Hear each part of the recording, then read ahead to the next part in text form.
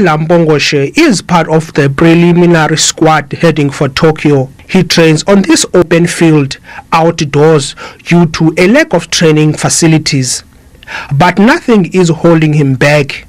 He represented his country in 2017 at the All Africa Games in Angola in the 49-kilogram lightweight division.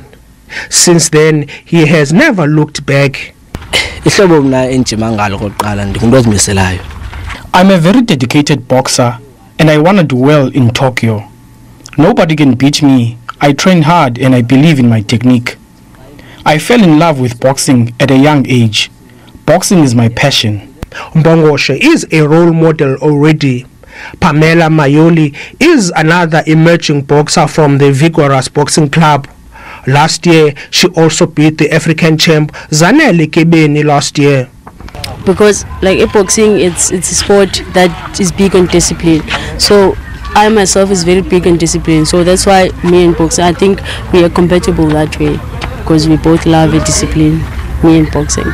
Siyabulela, it is a good inspiration to the youngest boxers, especially in the Nelson Mandela Metro and especially in the province.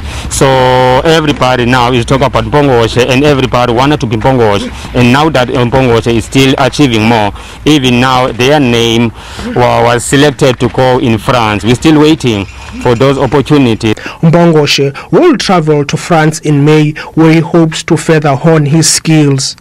Zolani Moya, SABC News, Gqeberha in the Eastern Cape.